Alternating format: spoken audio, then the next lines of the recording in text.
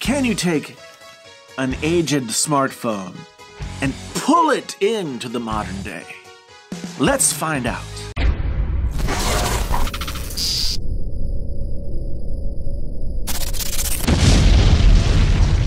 Hey there, friends on YouTube. My name's Jason, sometimes known as the JTL. This is Painfully Honest Tech. Tech so honest it hurts. If this is your first time here, thanks for stopping by. Please consider stopping by again. If you're coming back again because you like to see my face, I appreciate it.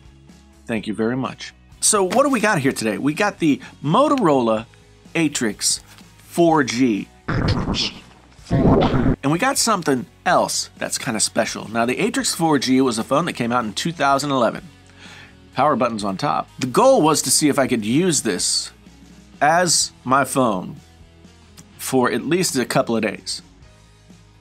And I failed, and I failed, and I failed, and I failed to be able to use this in just about every way. This thing was running Android 2.3.4. I don't know what is that Android primordial ooze. I don't know what that was. I was able to update it though to Android 2.3.6. Still, the functionality, I was able to put a weather widget on here, so I know that it's 39 degrees in Iowa City right now. It was a cool idea, this Atrix. You know why it was a cool idea? It had an optional accessory.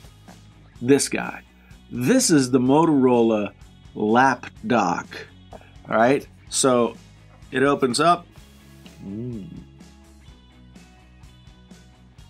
Watch this. Boom. Oh.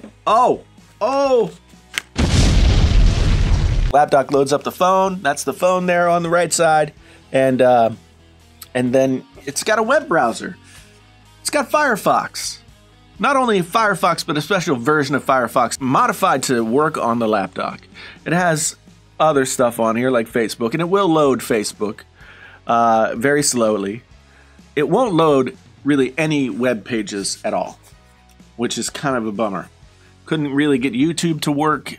It would go like frame by frame and like reload for every frame. And the Moto apps web top. I don't even know what that means. This is what you get when you try to go to Motorola's web top. So, not functional.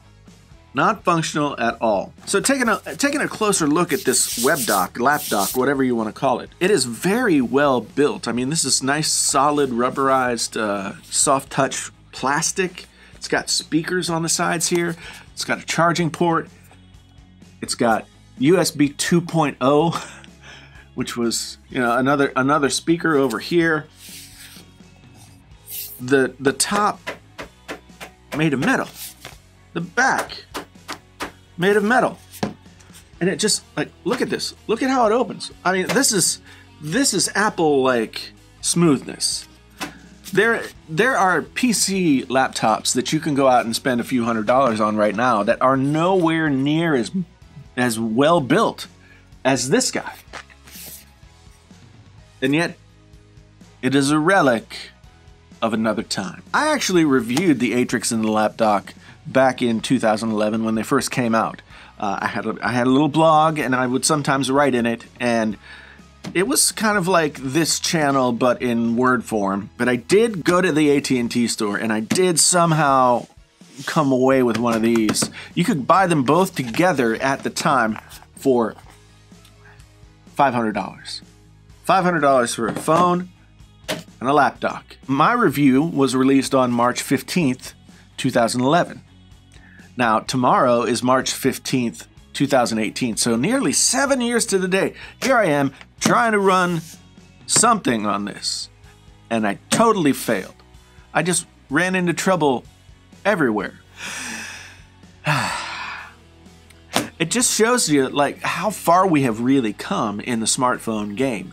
And yet, this is still something that I thought was a great idea then, and I still think it's a great idea now.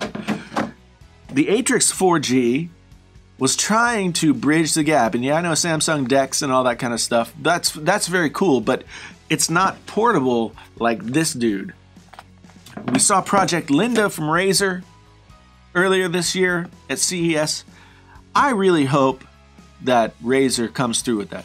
Razer, see this? Somebody did it. It's your turn. The keys are very nice.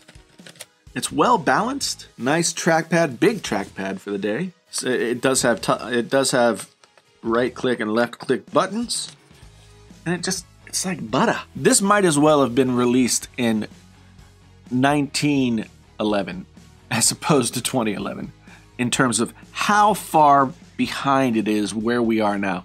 All in 7 years. This was from a time when we were really pushing the boundaries, trying to find new ways that we could integrate technology into our lives. I ended up returning the Atrix 4G and the Lapdock back in 2011 because they didn't work very well together, and I'm hoping I can get my money back. This Lapdock cost me $100. This cost me like $35. I'm sure that this would work I'm sure that the Atrix would work to make phone calls, but I don't talk on the phone. Removable back. SIM card.